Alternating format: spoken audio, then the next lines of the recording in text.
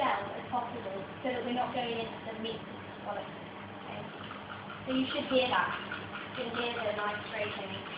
And there's a little bit of muscle that connects the scallop to the shell on the bottom left-hand corner.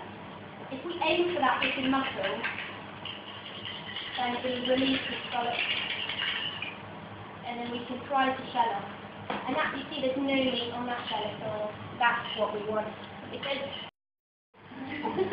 And then the next stage, the best way, we want to remove all of this. We want to remove the roe, which we sometimes use. If you dry out the roe and really crunch, it's going to look nice on the plate to get more filling. How many would they serve? If it were on the lunch menu, probably 2 or 3. A la carte, maybe 4.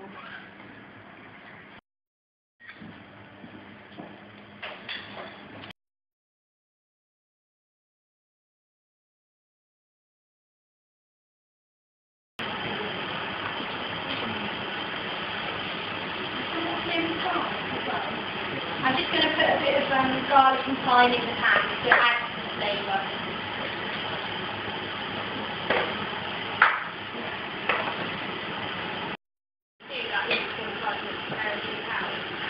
Yes, it's not going to be that much heat. So I'm just going to leave it. You just want to take out, turn down the heat a little bit to avoid it burning really quickly.